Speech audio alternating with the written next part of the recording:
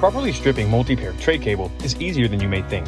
For this task, we're going to need 3 types of tools from our production facility: cable cutters, a round cable stripping tool, and a compact wire stripper.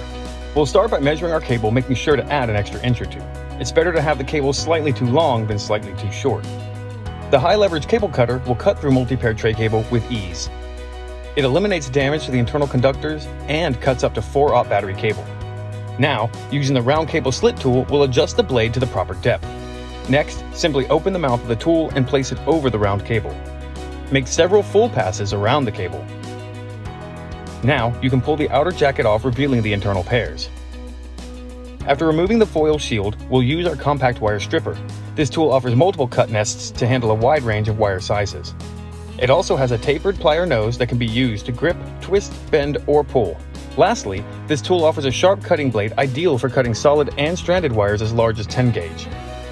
After figuring the correct amount of insulation to strip, we'll use our strippers to cut into the insulation, pulling it away from the main section to expose the internal conductors.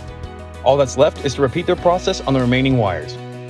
And that's it! With the proper tools, you can safely cut and strip multi-paired tray cable without damaging the internal conductors.